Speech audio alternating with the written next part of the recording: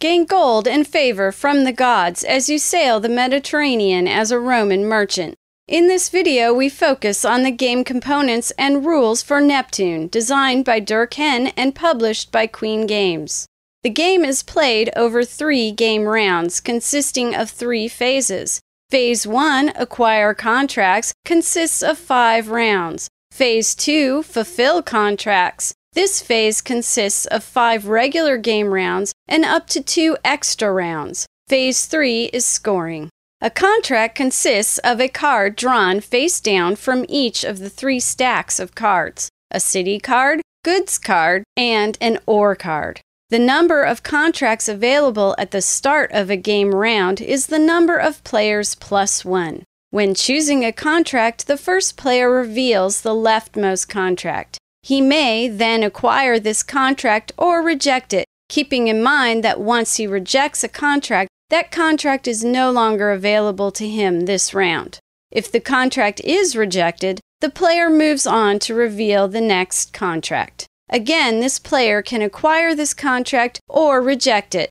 The next player has to decide to take one of the face-up contracts or reject them all and reveal the next contract, if there are any contracts to reveal. All players must acquire a contract. As soon as a player acquires a contract, they must load it. Loading means the player assigns the contract's city card and goods card to any unoccupied slot of their contract chart. Then the player moves their player order marker from the player order scale to the ore scale that corresponds to the number of ores on the contract's ore card and adds the ore card to their hand. This will determine the player order for the next round of acquiring contracts. After all players have taken a contract, move the remaining contract to the left and place a gold coin on it. New contracts are drawn face down. Phase 1 is repeated 4 times so that all players have acquired 5 contracts and they are loaded onto their contract chart. In Phase 2, contracts are fulfilled. At the beginning of each of these 5 rounds, the trade wins are determined for the next round, giving players insight for the following round. All rounds start with a base of 5. Each player chooses an ore card from their hand and reveals them simultaneously. Add the number in the upper half from all cards. Mark this total on the forecast portion of the trade wins chart.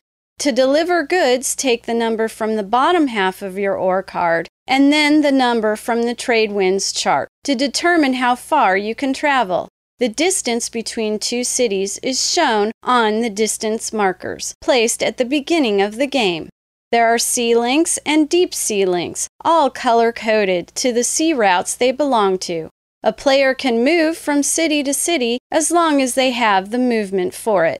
A player's movement is finished when he stops to fill a contract or runs out of movement. When a contract is filled, a player takes their payment of gold or temple points. Contracts should be delivered working from left to right on their contract chart. If a contract is skipped over in favor of another, that contract is lost as well as any other unfilled contracts behind it in the sequence. Turn the affected contracts over in the contract chart.